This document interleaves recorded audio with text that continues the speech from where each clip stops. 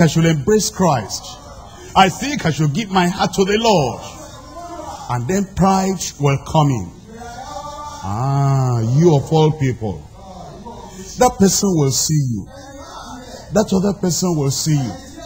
How about the bragging that you were bragging before? How about all these things that you have said?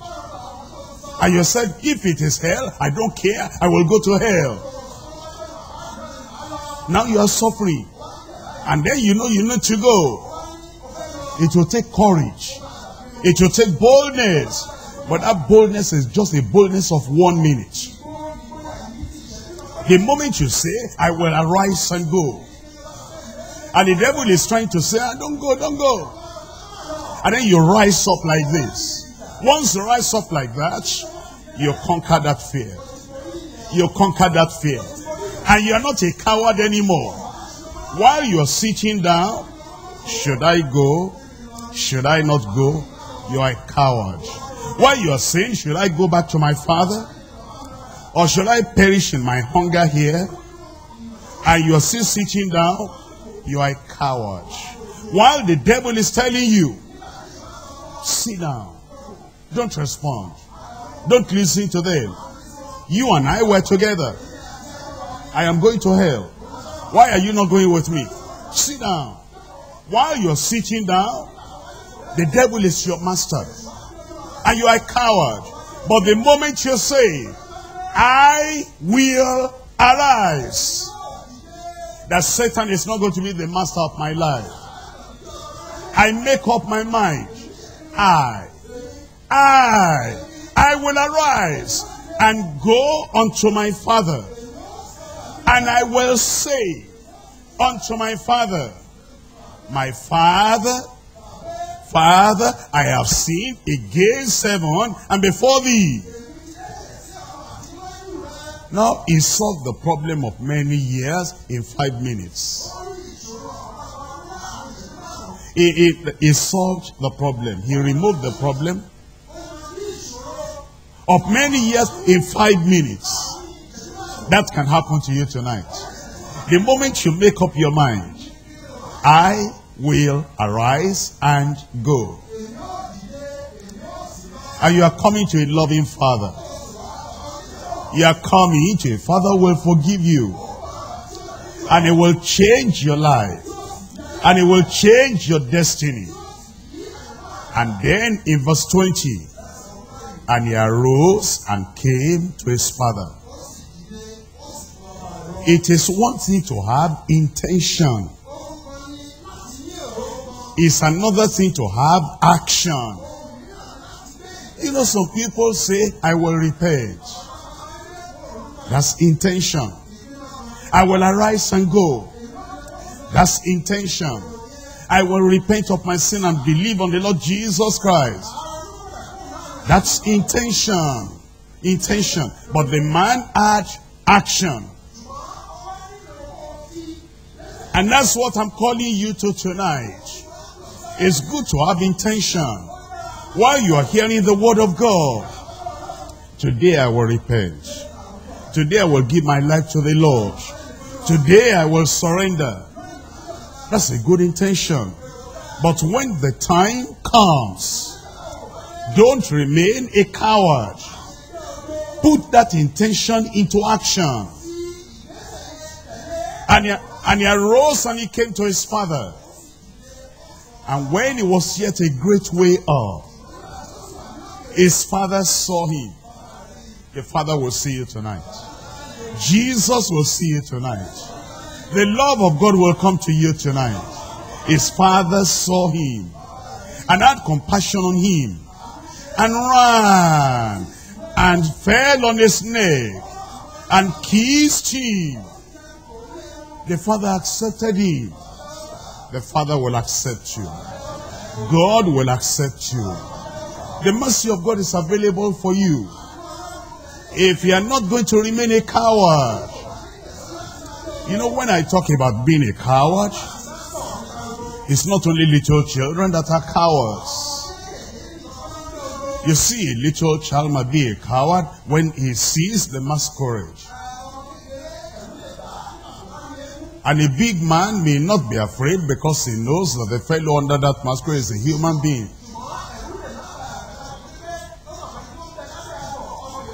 But even the big man may be a coward before a woman. You know, they have been committing sin together. And he knows that this woman has ruined his life. And has already wrecked him. And the Lord is saying today, the Lord is saying, give me the wreckage of your life. And I'm going to repair it. I will mend your life. And big man may be a coward because of that woman. If I give my life to Christ tonight, and I go with Jesus, and I break away from all those works of evil, what will that woman say? That's the language of a coward. But a person who is not a coward, because of that little woman there, and you say, I'm coming to the Lord, and nothing will stop me. Or it may be that you are a woman, and then that a man will give you maybe a few naira, and then he is bragging, without me you cannot eat, without me you cannot move. The clothes on you, who bought it for you? Therefore you must obey me, and you must surrender your body every time. And now you are hearing the word of God, and the Lord is saying, I am greater than that man. What's that man giving you? Almighty God, the creator of the heavens and the earth. He has everything, and he will sustain your life. And then when you are hearing the message, and the Spirit of God is drawing you, and then you're saying, I will arise and go. And there's something your mind says, but what will that man say? Woman, you make yourself a coward. But the moment you rise up, and you say, I will arise and go, you are not a coward anymore, you are a conqueror. How many will be conquerors today? Conquerors. I said conquerors. You will conquer. I said you will conquer. You will not be a coward anymore in Jesus' name. As he came, the Father received him. And then in verse 21, the Son said unto him, Father, I have sinned against heaven and in thy sight.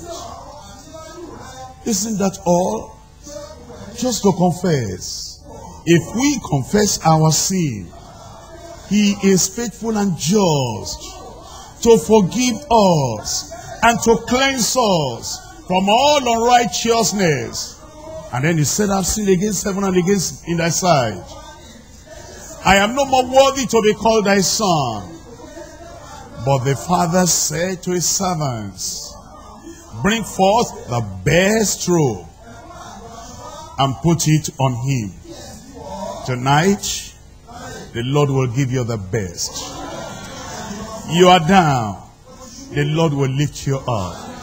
You have been taken like a captive, a slave to Satan. The Lord will break your chains and your shackles tonight. You're free. You're free. I said you are free. And the Father did not say, I will punish you a little. The Lord will forgive you. He will forget everything you have done. And then he will take of the very best of the kingdom. And then he will put it on you. And he says, let us eat and be merry. Heaven will rejoice because of you. Think about you alone. When you break off that bondage of the coward. And you come to the Lord. And heaven begins to rejoice because of you. For this, my son was dead. And is alive again. He was lost and is found. And they began to make merry. Happiness in your heart. Joy in your soul. cheerfulness in your spirit, energy, enthusiasm within you. The joy of the Lord coming to your life. And then that's how you'll be rejoicing and rejoicing until the Lord comes and He takes you to everlasting joy. Who will be among the number? I said, who will be among the number? I said, who will be among the number? I have counted myself fortunate. I've surrendered my heart to Jesus. And sorrow has been taken away. Sadness has been taken away. Hopelessness has been taken away. Now the Father is taking care of me. That's why the Lord sent me to you. I was like you are now. I was in the far country like you are now. But I had the invitation to come. And the devil wanted to make me a coward. What will my friends say? What will my daddy say? What will mommy say? What will my principal say? All of a sudden I stood up. And then I came to the front. And I was no more a coward. And I conquered everything. Now the joy of the Lord is reigning in my heart. Tonight is your night. I say tonight is your night. Only the cowards will pull back and stay back. But those who conquer all that cowardice, they will rise and come to Christ. Heads bowed and eyes closed. If you are a coward, you'll be sitting down. If you are a coward, you remain in your poverty. If you are a coward, you remain in your captivity. If you are a coward, you remain in your righteousness. If you are a coward, you remain in your misery. But now, if you are breaking the yoke of cowardice away from your life, and you are hearing the voice of the Lord today, saying, this is the day to rise and to come to the Heavenly Father.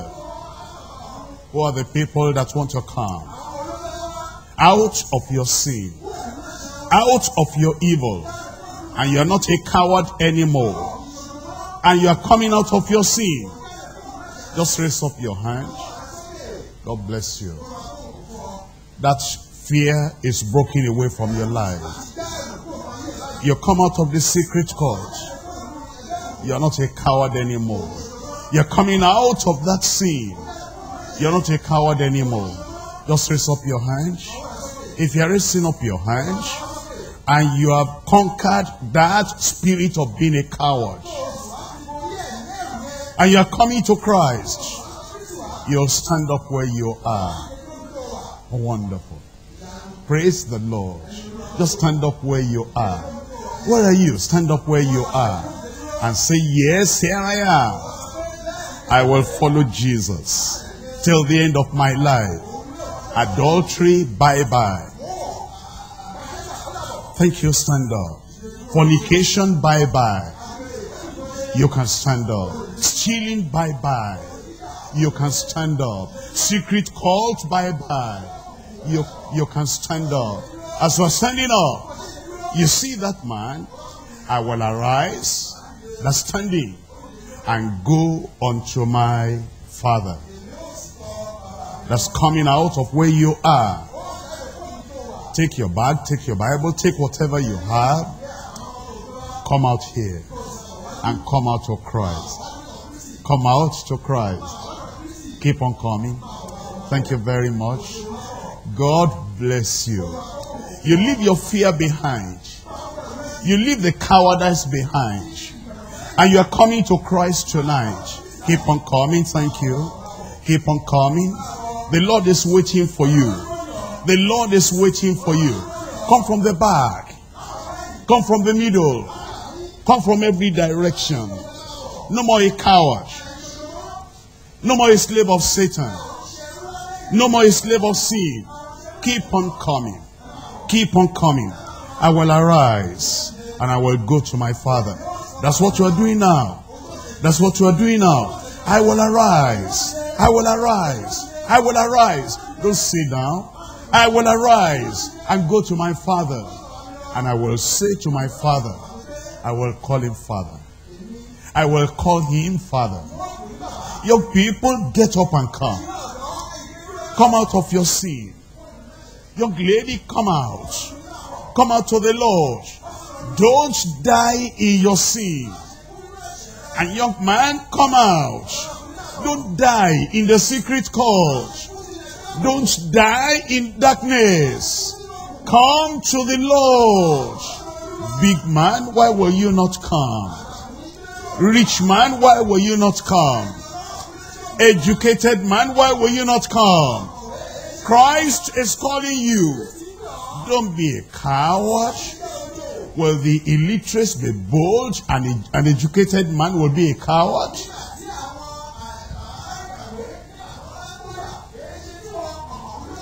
Will a woman be bold and the men will be cowards? Will the young be bold and the older people be cowards? I will arise and go to my Father. Arise and come. Arise and come. And come to the Heavenly Father. And say, Lord, I give myself to you. Don't worry about what other people will say. Somebody in that religion, somebody in that church, somebody in that place. What's your concern about that? And when you die, you will face the judgment day alone by yourself. Come to Christ today and say, Lord, I come. I take you as my Savior to forgive my sin. I leave all the works of darkness behind. And I come to Jesus. Those of you who have come, salvation is ready for you now. Give me a good amen. We're going to pray together now.